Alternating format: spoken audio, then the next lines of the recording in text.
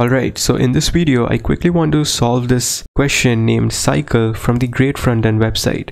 So this video is not sponsored by Great Frontend, but I just find this website to be a good resource for solving frontend or JavaScript related questions. So yeah, check out this website if you are interested in the same. Alright, so without any further ado, let's get started. Alright, so here we have this problem statement which says implement a function that takes one or more values and returns a function that cycles through those values each time it is called. So basically, let's see the example to understand this better. So here we have a function being called cycle, which gets passed the argument hello, and then whatever cycle returns is being stored in hello_fn, and then hello_fn is being called later on. So whenever hello_fn is being called, it always prints hello. Because the argument here is only one, so each time we call hello and then we cycle through, we again get back to hello.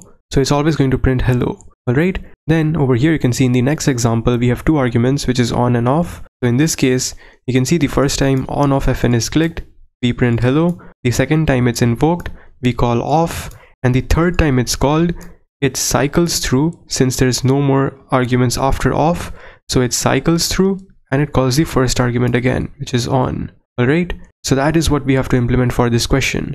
Alright, so here you can see we have our code editor. So let's first remove this from here, and they have also given us the cycle function already, which receives any number of arguments that we pass into it. Alright, so values here specifically is going to be an array, but when we spread through it, or when we spread the values from it, each of the value in the values array is going to be passed as an individual parameter to the cycle function. Alright, so just know that when we spread values like this, the arguments are going to be passed individually here, but values itself, if we console log values over here, then values is going to be an array.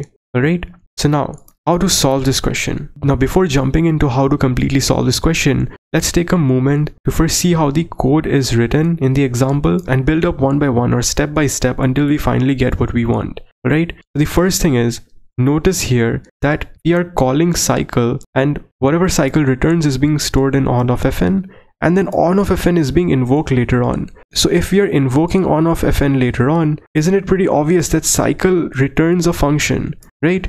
Because cycle returns a function which is stored in on_off_fn, that's why we are able to call this as a function again, because on_off_fn includes a function returned by cycle. So for the first step, let's just simply write return nothing but a function. Alright, so that's how you go step by step. So the first step is done. The cycle will return a function. Alright, so now on_off_fn is equal to nothing but this function over here. And then since we call on_off_fn later on and it prints the respective value of the argument, so we pretty much know that this function here needs to return a value, or basically a value from the values array over here. Alright, so now, or now at least, let's just consider for the first function call. So when on_off_fn is called first, we need to return the first argument, right, which is on. So all I can do over here for now is, let's say I'll write return nothing but values of 0. So this means when on_off_fn is called for the first time, it's going to invoke this, which is going to return values of 0. That is going to be nothing but on. Alright, so that works fine. But the next time it's called, it's again going to return values of 0, which is on. But that is not what we want. We want to return off the next time it's called. Alright, so to do that, we of course need to dynamically update this 0 over here. Alright, and for that to happen, we need to have some sort of check, or we need to have some sort of variable which keeps a check of the current index that was last invoked, or that was last utilized. Alright, because based on that, when on_off_fn is called again, we can make sure that we go on and invoke the next argument. Alright, so what I can do is, I can create a variable over here. So let current index, and let's say I keep this 0 for now. Alright, now I can use this current index over here for now, and do know that this is forming a closure. So no matter how many times I call on_off_fn, each of these on_off_fn functions will always have a reference to this current index variable. Alright, and it will have the reference to the latest value of the current index variable, because for each of these function calls, this function treats current index as its own global value.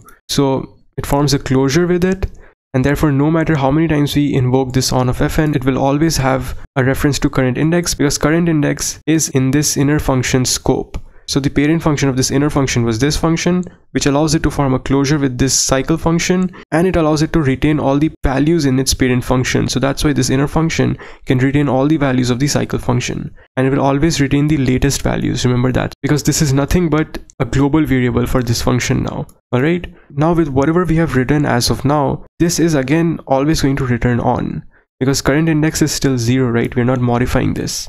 So now let's say that the next time this is called, we want to return off, right? We want to increment the current index for the second call. So we know that the next step is to increment current index. So let's say I just copy this current index, place it here, and I increment it. Alright, if I just do this much, this should almost work, but just notice one thing, because we're already incrementing it here. So the first time when I call on of fn, since our index was already 0, when I call on of fn, it's going to invoke this. So 0 plus plus will become 1, and it will return values of 1, which is off. So for the first function call, it will return off. That's not right, it should return on for the first function call. So to fix that, we can simply initialize this as -1 instead, right?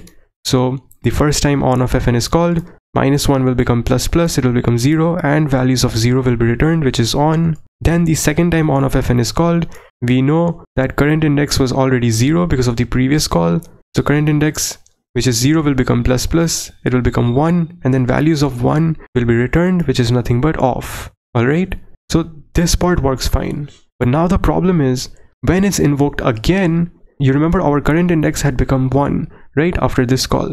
But when this is invoked again, based on our code as of now, current index will again become plus plus. So the current index 1 will become nothing but 2, and it will return values of 2. But values of 2 is undefined, because the values array, or the number of arguments passed, is only 2. So index wise it will be 0, 1. But when this current index becomes plus plus and it goes from 1 to 2, values of 2 will return undefined, because we don't have 3 values in the values array, right? We just have 2 values. So values of 2 will become undefined. So here we need to simply add a check where if the current index exceeds the length of this values array, then in that case we need to cycle back. So we need to change the current index back to 0, right? It's pretty obvious. So don't worry, I'll dry run this to you, but first let me write the condition. All I can do is I can write if current index, let's say if current index becomes greater than or equal to values dot length -1, then in that case we want to make sure current index becomes 0, and otherwise current index needs to keep on incrementing.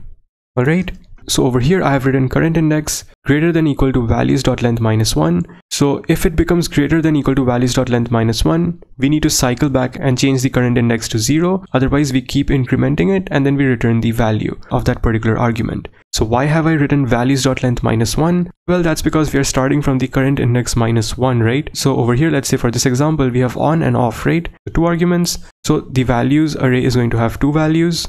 So in this case, we know the values.length is going to be nothing but 2.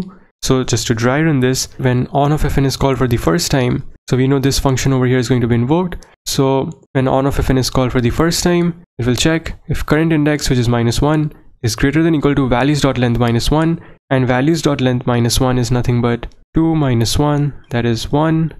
Alright, so the first time on of fn is called, current index, which is -1, is it greater than equal to 1? No, it's not, so it's going to go to else, and then -1 plus plus will become nothing but 0. So this will be nothing but current index. Let's just write it over here, current index.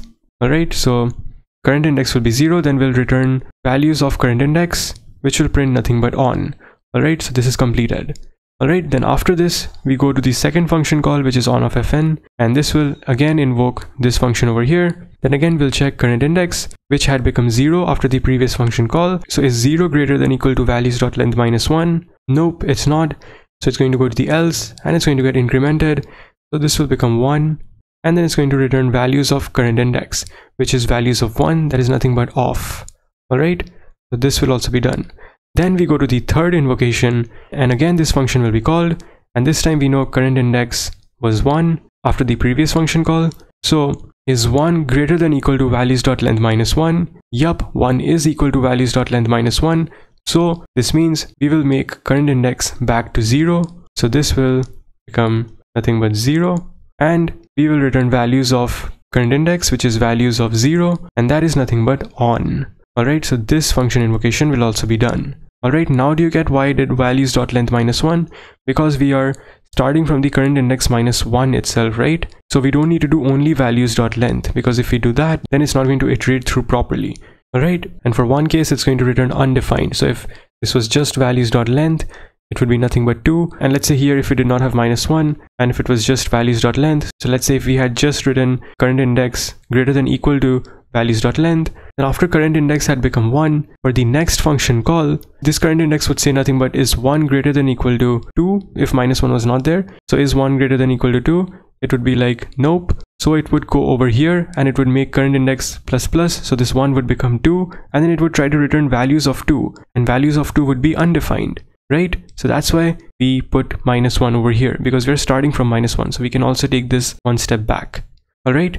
So now, just to actually check if this works or not, what I'll do is, let me first click on run. Alright, so you can see all our test cases did run properly, and I'll just erase everything I've written over here on the board. Alright, so I've erased everything, and you can see our test cases have passed. Now, let me just try to submit this. So if I click on submit, and there you go, you can see all our test cases passed. Alright, all our 5 test cases have passed, and we have the completed marked automatically over here. So this means our logic here worked perfectly fine. So although this was an easy level question, it does test your knowledge of closures and whether or not you know how closure works behind the scenes, and that you can store variables in the outer scope and carry them towards the inner function scope and keep them as a reference, and so on. So yeah, that's all for this question. And if you found this video insightful, don't forget to drop a like and subscribe for more.